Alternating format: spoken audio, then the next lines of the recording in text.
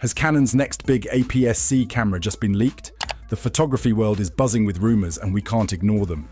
If the leaked specifications hold true, we may see a new powerhouse that could shake up the market. But is it really the upgrade we've been waiting for? We're diving deep into the details, analyzing what this means for photographers, and discussing both the excitement and concerns surrounding this supposed release.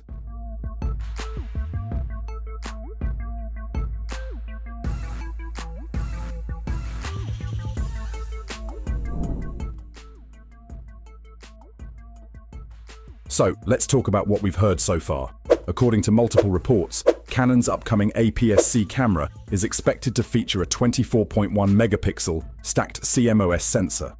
That may not sound like a huge deal at first, but a stacked sensor typically means faster readout speeds, reduced rolling shutter, and improved performance in low light. On top of that, it's said to be powered by a Digic X processor combined with a Digic accelerator. If this is accurate, we can expect snappy autofocus, better image processing, and higher efficiency when capturing high-speed shots. One of the most exciting features being discussed is its video capability. The rumored support for 6K RAW video recording and 1 to 20 frames per second 4K shooting suggests that Canon is catering not just to photographers, but to serious videographers as well. This is a significant leap in video performance, especially for an APS-C camera. A new body design is also mentioned, but no concrete details on what that means yet. Will it be more compact? Will it have better ergonomics? We'll have to wait and see. Another interesting addition is the high-speed continuous shooting of 30 frames per second. That could be a noteworthy advancement for sports and wildlife photographers who rely on fast burst shooting to capture split-second moments. There's also mention of support for C-Log2 and C-Log3, which means more flexibility in color grading for filmmakers.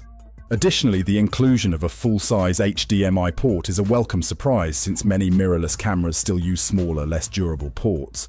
And then we come to the price, $1,500. It's not cheap, but is it worth it? That's the real question.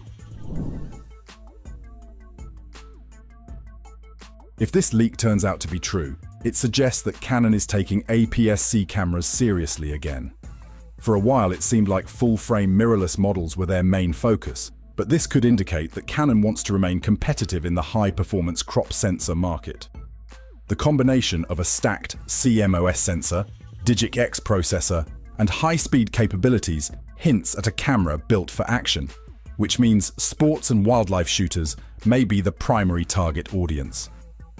For videographers, this camera might offer a serious alternative to Canon's pricier full-frame models. The ability to shoot in 6K RAW is something usually reserved for higher-end cinema cameras, and pairing that with 1 to 20 frames per second, 4K is a great move. If Canon gets the overheating and rolling shutter under control, this could be a big win for hybrid shooters who want high-quality video without going full-frame.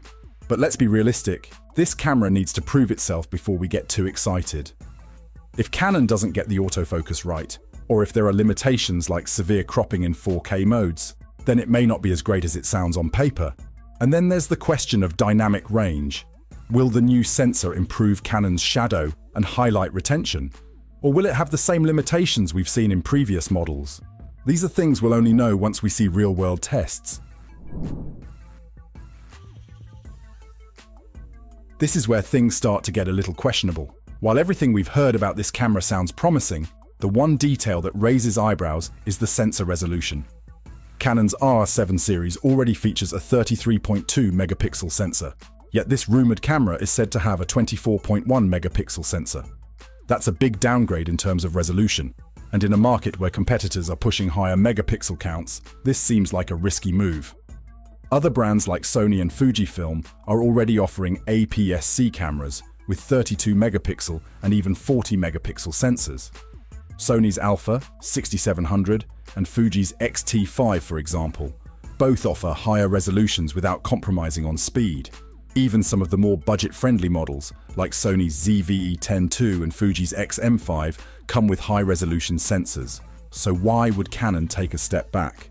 There's speculation that this decision is being made to prioritize speed and noise performance.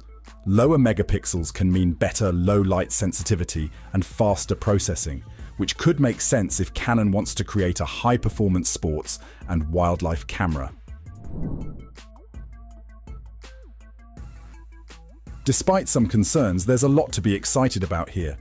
Canon is clearly investing in performance, and that's always a good thing. A stacked CMOS sensor is a big deal. It's something we usually see in high-end flagship cameras, and if it's implemented well, it could lead to major improvements in speed and image quality. The Digic X processor and accelerator combo should also ensure that this camera handles complex processing tasks efficiently, whether it's high-speed photography or 6K video recording. Another area where Canon is making a smart move is video. The inclusion of 6K RAW recording and 120 frames per second 4K could make this one of the best APS-C cameras for hybrid shooters. Canon's color science is already widely praised, and with support for C-Log2 and C-Log3, video shooters will have more control over their footage in post-production. The full-size HDMI port is another thoughtful addition, making external recording and live streaming much easier. For action shooters, the 30 frames per second burst mode will be a huge advantage. That's as fast as some of the most advanced full-frame cameras on the market. Combine that with Canon's autofocus system, and this could be a serious tool for sports and wildlife photographers. Of course, nothing is perfect, and there are a few concerns we can't ignore. The biggest issue, as we mentioned, is the sensor resolution. If Canon sticks to a 24.1 megapixel sensor, it will have a tough time convincing users who are hoping for an upgrade. Another concern is the rolling shutter. Stacked sensors help, but if Canon doesn't improve its electronic shutter performance, we might still see distortion in fast-moving subjects. Price is another factor. At $1,500, this camera isn't exactly budget-friendly. If Canon doesn't deliver top-tier performance in every aspect, some users may opt for competitors offering higher resolution at a similar price. And then there's battery life. If all these advanced features drain power quickly, that could be a deal-breaker for professionals who need a camera that lasts. Canon has remained silent about this leak, which isn't surprising. They rarely comment on rumors, and we probably won't get an official confirmation until they're ready for a big reveal. But if this camera really is the Canon R7 Mark II, we have some expectations. First and foremost, an upgraded sensor would help it stay competitive. A 24.1 megapixel resolution might be fine for speed, but in 20 to 25, a bump to 32 megapixels or more would be ideal. We also hope Canon focuses on autofocus improvements, making sure tracking and subject recognition are faster and more reliable. Another big factor is battery life. If this camera is targeting action photographers and videographers, it needs to last long enough for extended shooting sessions. Overheating has been an issue in some Canon models, so we hope they've found a way to manage heat efficiently, especially for 6K RAW recording. And let's not forget about price. At $1,500, it should offer enough value to make users choose it over competitors. If Canon gets everything right, sensor, speed, battery, and video performance, this could be a strong contender in the APS-C world. But until we see real-world tests, we'll be cautiously optimistic. At the end of the day, this rumored Canon camera sounds exciting, but it also comes with a few uncertainties. If the leaks turn out to be accurate, we might be looking at a seriously capable APS-C camera designed for speed and video performance.